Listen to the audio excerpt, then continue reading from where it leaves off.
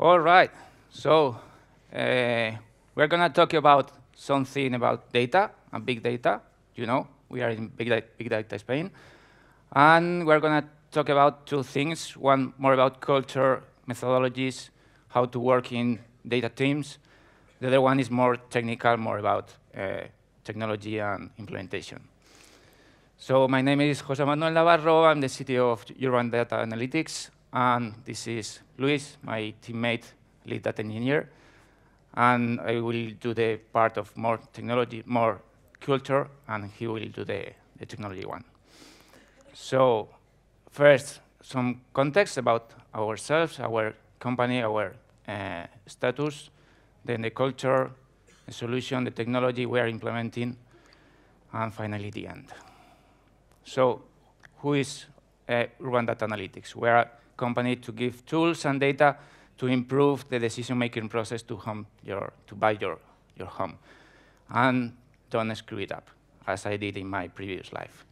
So, you know, buying a house is an important decision. Do it well for your own future.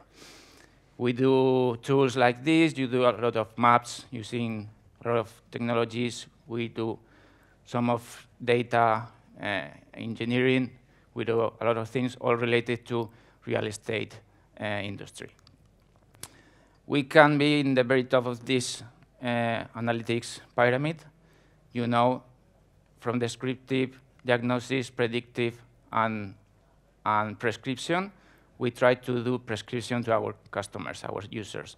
This prescription is more like, should I buy this house or should I rent it? Okay. How does our data looks like? Okay. First dimension, our data is arranged in 3 dimensions, 3 axes. The first one is, where is the data located? Where is the apartment you want to buy? Where is the flat you want to rent? In this dimension, we have different administrative units, geo units, like the country, the state, the city, the neighborhood. So we can go up or down in these dimensions. The second dimension is when happens the operation? When do you want to buy? When do you want to rent? For how many time? Maybe for years, maybe for months. In this dimension, we can arrange in different units. We can make analysis by year, by quarter, by month. Okay. And the last one is what? What do you want to buy? Do you want an apartment? Do you want a garage? What do you want to sell? Okay. And for the same typology of the asset, how does it like? Is it small? 2 bedrooms? Okay. So one of our typical questions we want to solve is like this. How many 2-bedroom apartments were sold last month near Plaza Mayor? In this question, we have the 3 dimensions. What do you want? Where do you want? And when do you want? OK, this is the context. And how is our team? Our team is very small. We are 15 people company. But we have a wide range of profiles of people, different people working in our company. One is domain experts, the business analysts, marketers, data scientists, GIS engineers, and software engineers. So for a very small company, this is a very diverse ecosystem. And in one typical day in our company, we can say something like this. OK, guys, please send this data to the user. And OK, this is a fair question or fair command. And depending on the guy, you can interpret this in different ways. The first one is, OK, a domain expert interpreted like, OK, I'm going to prepare a PowerPoint presentation, and I will go to the offices and present it to them. And the deliverable will be something like this. Then the business analyst, for the same question, has a different understanding. I will create an Excel file, and I will send it by email. OK, it looks like this. And the marketers say, I will send a newsletter. That's great. And he sends the newsletter. The data scientist says, hey, wait, I'm going to prepare a notebook, and I will do my analysis, and I will send the results. And he prepares all the stuff. Then the GIS engineer says, hey, I have a map. We are going to present those data in the map, and that will be great. And then they send the map. And finally, the software engineer says, I've got an API. Just send them the API. And the deliverable will be something like this. So for the same question, we have very different answers. And we have a very big Tower of Babel. So you know, we sometimes don't understand. We sometimes have a different understanding on the same fact, of the same question. But all of the answers are valid. None of them are invalid. It's just a different interpretation of the question. So this is an issue for us, and this is a challenge to solve. So what we have, or we had in the beginning of this process, we had a lack of understanding. So same question, different interpretations. Everything we did was ad hoc. We created analysis and again and again and again for different customers, use cases, and we didn't reuse mostly nothing. So we struggled doing repeatability. So we didn't achieve to use the same analysis for the next contracts. The results were inconsistent because we tried to do the same, and next week tried to repeat, and it wasn't consistent. And everything was manually verified. So we had a lot of hours checking and checking and checking our results and making sure that the result is valid. This leads to high response times, frequent errors, and a lot of hours spending on the work. The result of all of this is very difficult to scale. So we had a very big problem, and we need to solve it. The revelation for us was these two books. This one in the left side is written by some very industry gurus. Michael Stonebraker is the creator of Postgres, so that's enough for me. And the other guys are in Facebook, and they created the data platform for Facebook. So I think they know what they say. And for us, it was a revelation because it gave us a new point to move towards. This point is a new buzzword in the industry, and it's called DataOps. You know, buzzwords are great, but there is a lot of meaning behind some buzzwords. DataOps is a new methodology to implement in data teams. Some definitions. The Wikipedia says that DataOps is an automated, process-oriented methodology used by analytics and data teams to improve the quality and reduce the time. Right? That looks great and fits very good for our challenges. Another different definition is DataOps is an approach to build a self-service data platform. That's also great, because sometimes we had a lot of requests, internal requests, asking for data, asking for analysis, asking for things, and we need to give, OK, do it yourself. DataOps is a methodology consisting of people, processes, and tools. 3 things aligned in the same direction. For enterprise to rapidly, repeatedly, and reliably deliver production-ready data. OK? That's a very nice definition. You know, DataOps is something that it's being created by the industry. There is not a single thing. There are also different interpretations about DataOps.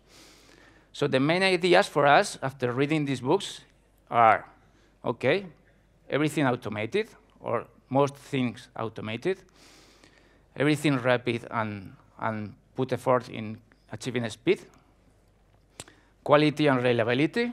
You need to make sure and have confidence about your data and your processes.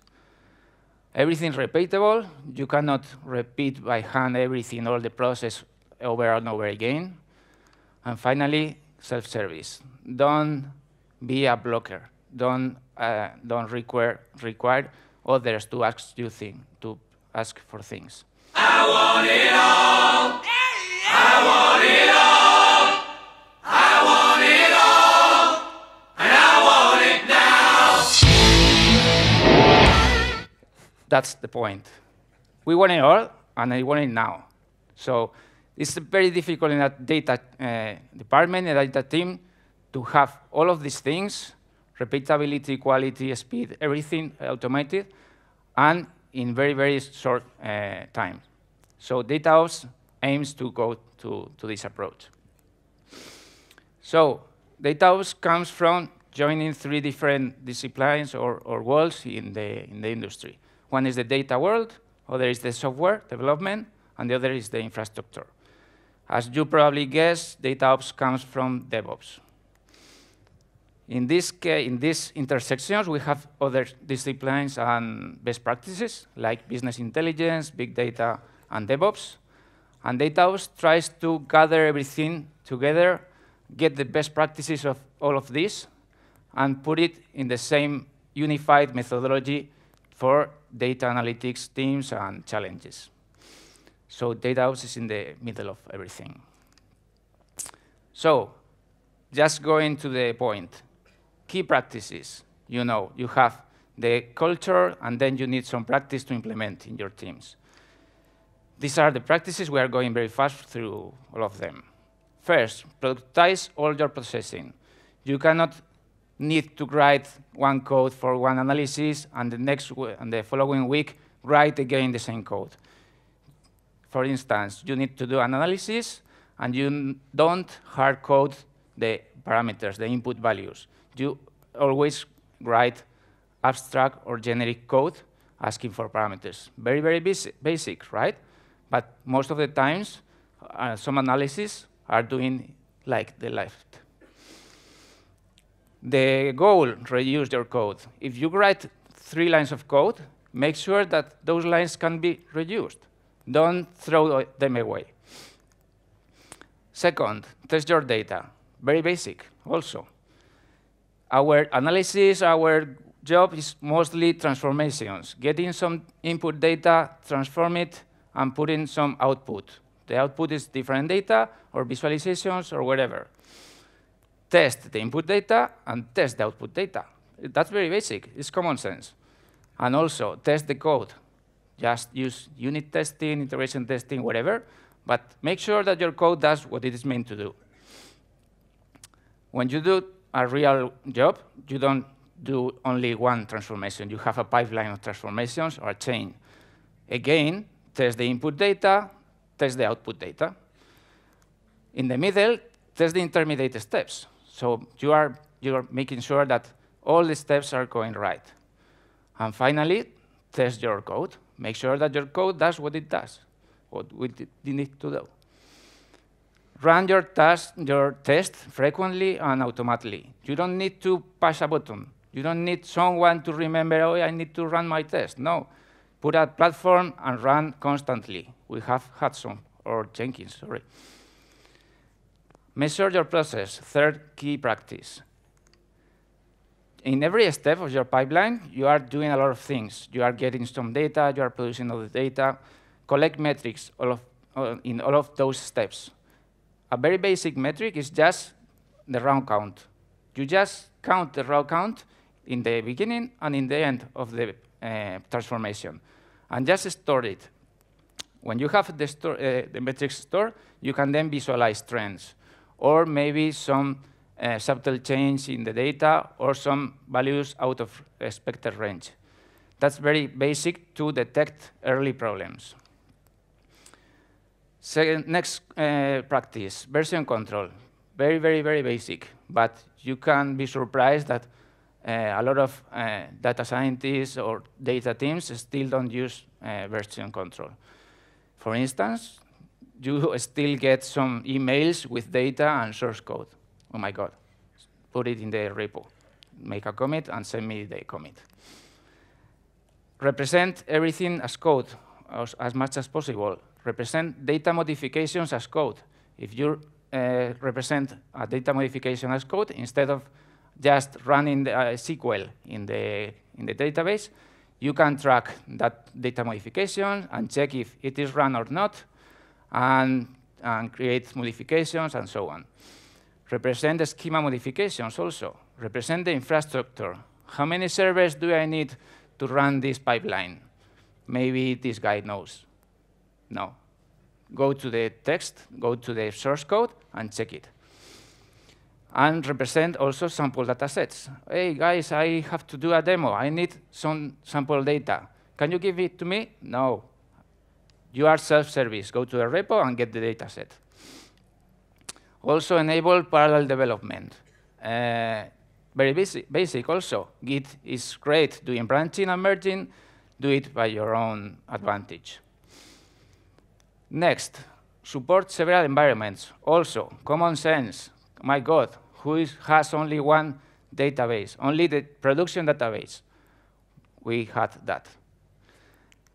And who does this? We did that. So always when we are in RAS, you say, OK, hey, guys, this data is wrong. Fix it. Run. OK, go. Production. SQL.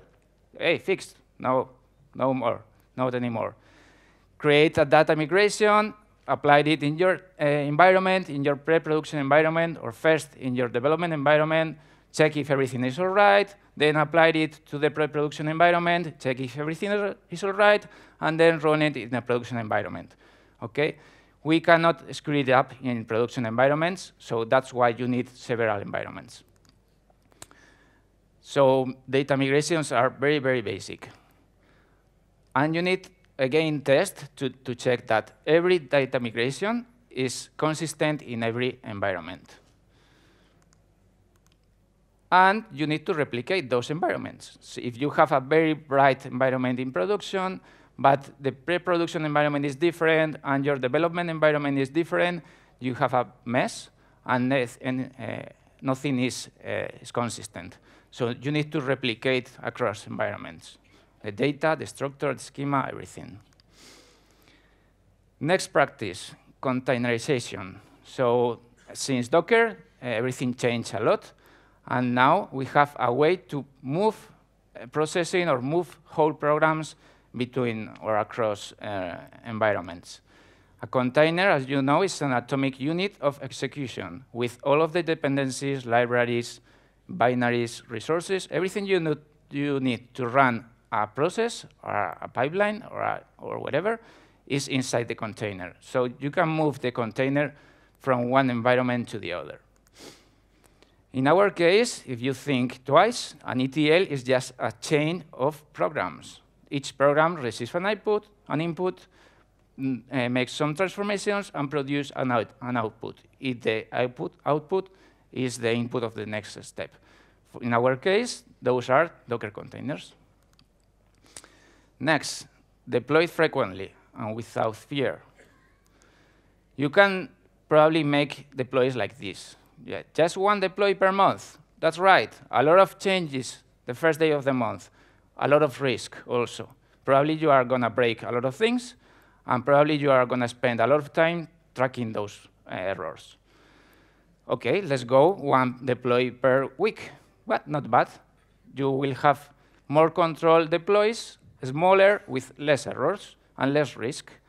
But go to the very, very radical place, which is one deploy or more than one deploy per day. Just when you finish a task, verify it at the end and deploy it to the production. That's the continuous deployment environment. And last, democratize your data. We are usually, as developers or in the data departments, we are usually as waiters. Someone needs a data, ask for it, and we as waiters go and send the data to that guy.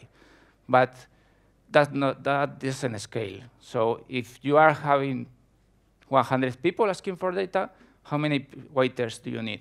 A lot of waiters. So go to a different approach. Go to the self-service.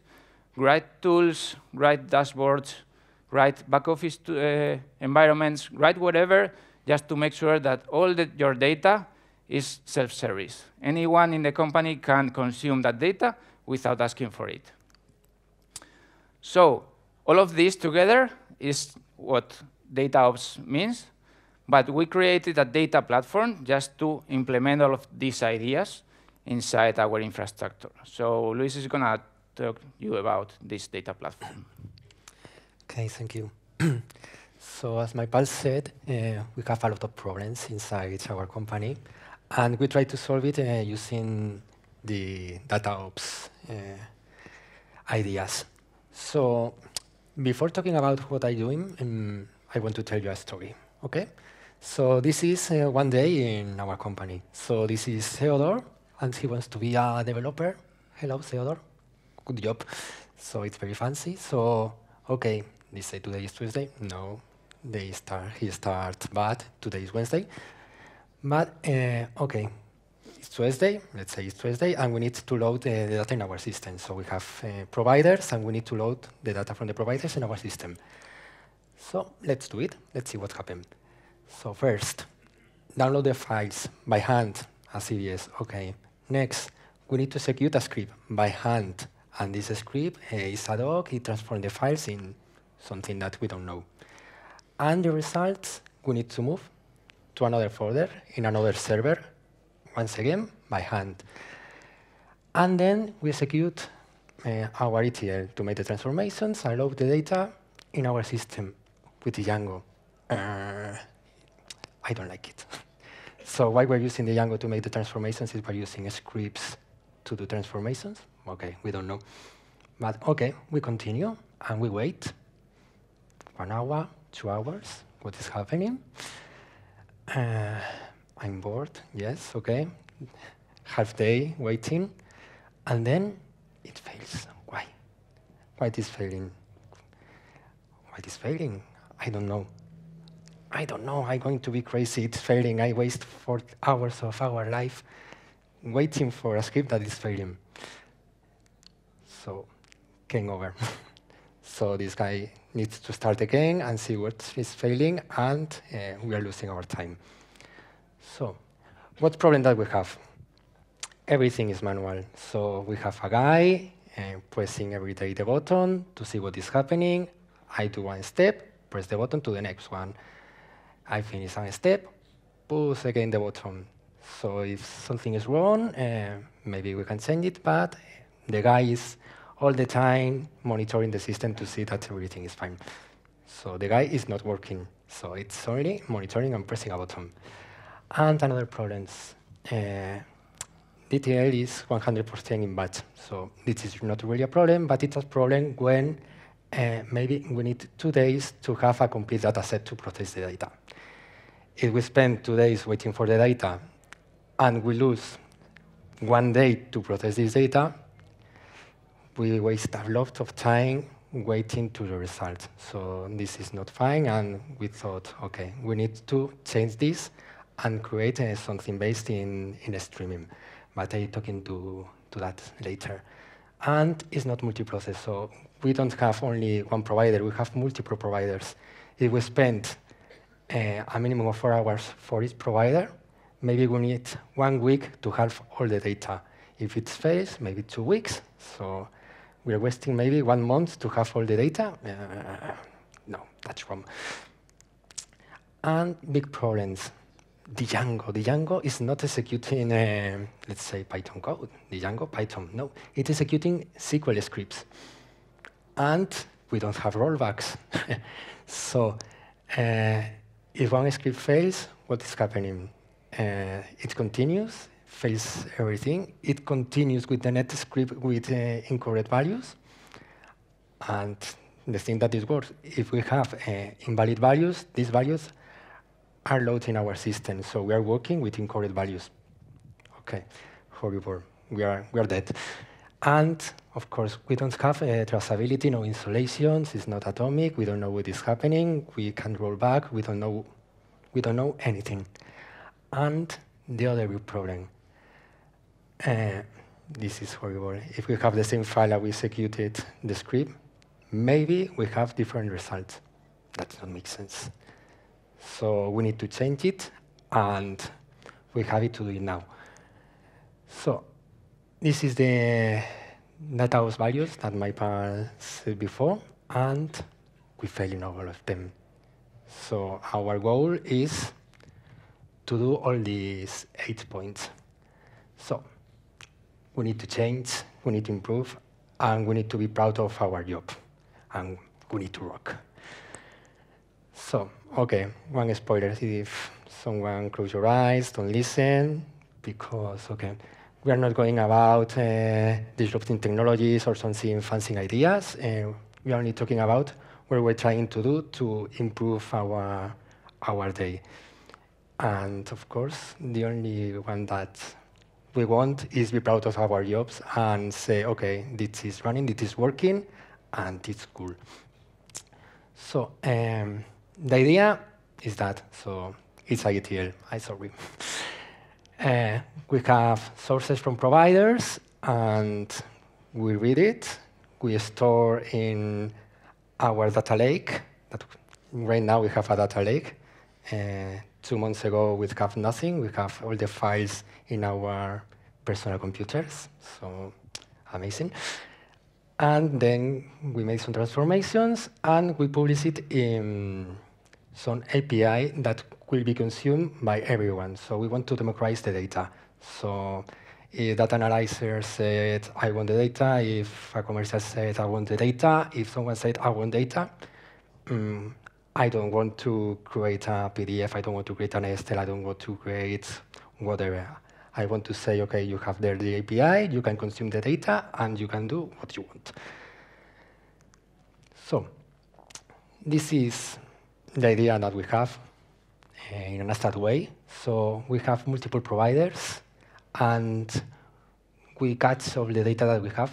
We have sources and we have providers. Some providers are external to us, and another providers is ourselves. So we take the source, the data source, we put it in our system using loaders. We have one loader for each provider because each provider gives us the information in different ways. So we need to standardize this data to have a common schema.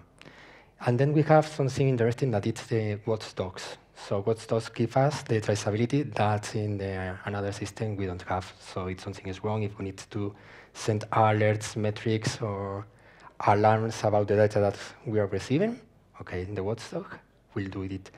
And then the final step, the transformation. We transform the data about what we want, and we store inside our system. So another important thing, all these steps, the loader, the watchdog, and the transformation, is thinking like mini ETLs.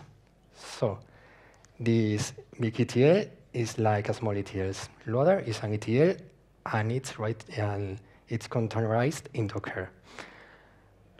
The watchdog, again, it's a Docker, and the transform also, it's inside a Docker.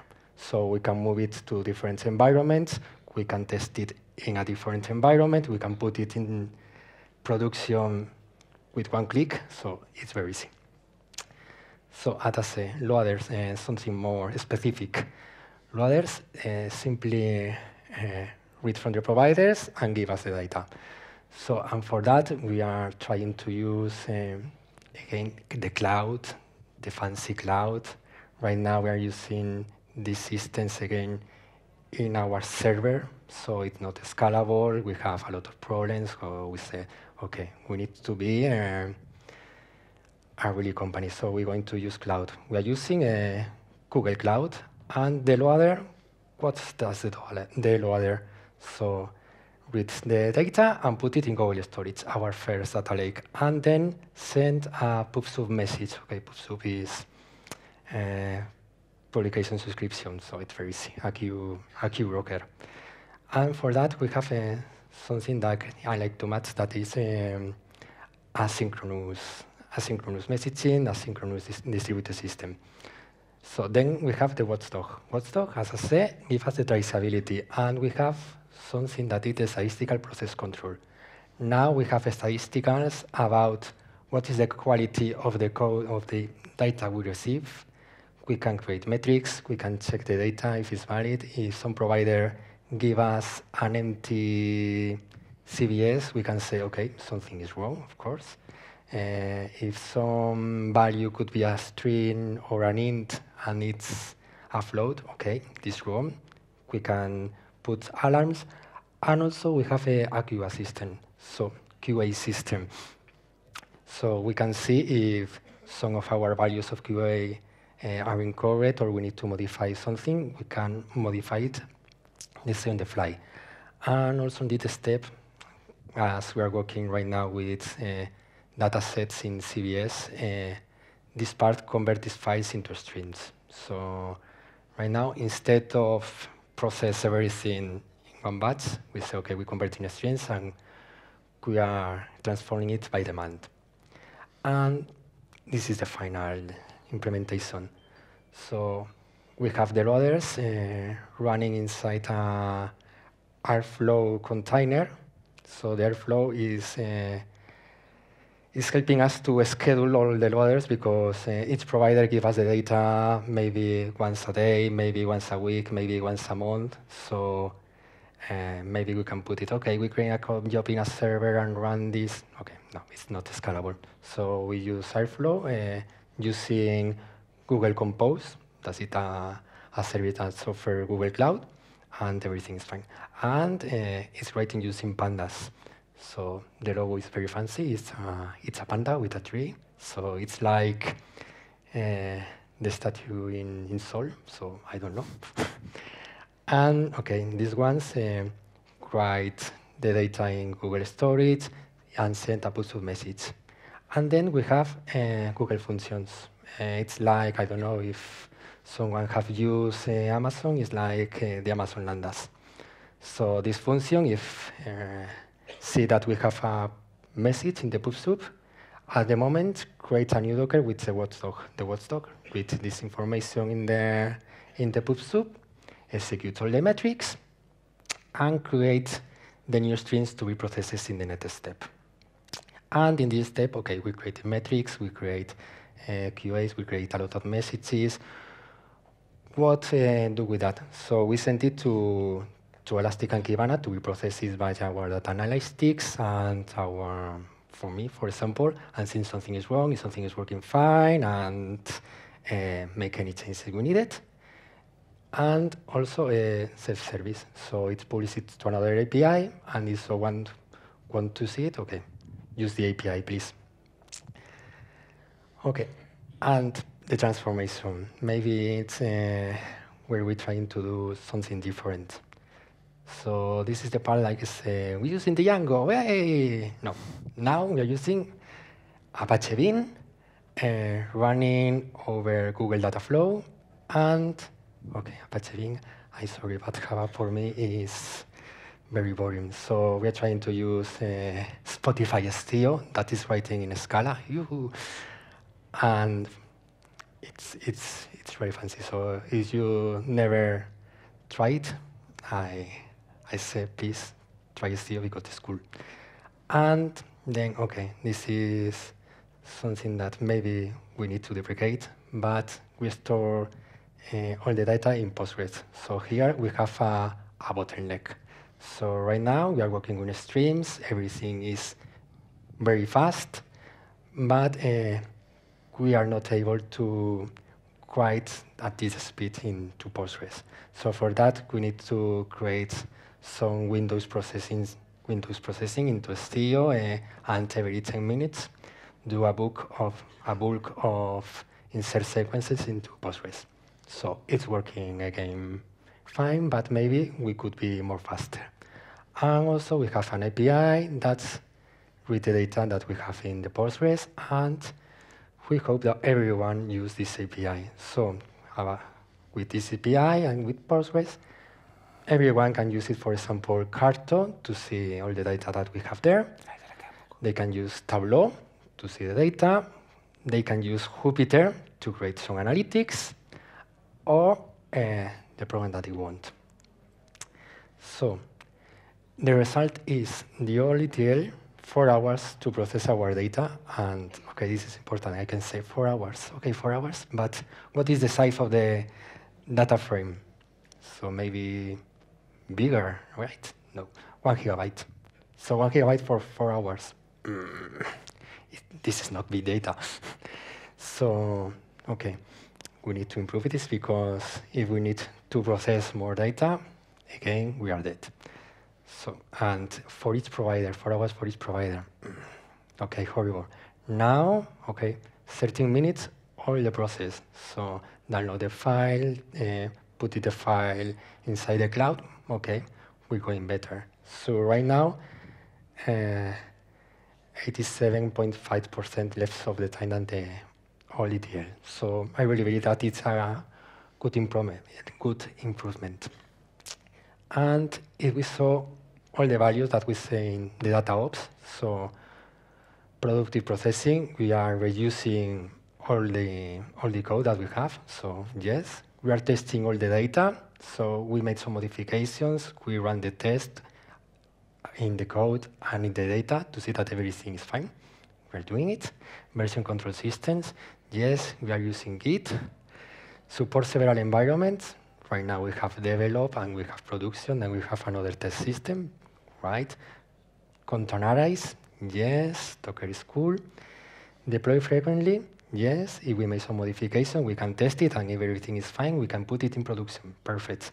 Democratize data access. Again, we have our APIs, and if we want to use this data, we can use the API. We can use everything you want. Perfect. Measure your process. Again, I believe that. So, hey, approve it. 24 months later, we passed the exam. And as we said before, in our company, lack of understanding, everything is ad hoc. So, okay, difficult to scale. So it's horrible. And right now, I believe that we have a common understandability. We have really a product to consume, high readability. The product is consistent, everything is automated, and we validate everything that we do. Low response time. So if one guy asks us, we need the data for this thing, we can have the data in minutes, not days or weeks. We don't have errors, no human more requirements, everything is automated again, and we can scale. So very quickly, just as a summary, you know, data analytics is a complex discipline, and DataOps is a great framework to bring a bit of order in this chaos. And you have a framework, steps, and best practices just to guide to the goal. Your process is more important than your tools. As you know, as you watch, we are not using fancy tools, just regular big data tools. But the process is key here. To have a common process and very well-known process inside the company was key for us. You need to use software engineering best practices because it's the foundation for everything. And finally, put a DataOps engineer in your life. Everything can be done, everything can be implemented because we have a data engineer team, or in this case, a DataOps engineering team. And that's all. Thank you very much. Please remember to rate in the mobile application. Just click the button, click the star and button. Thank you very much. Some questions?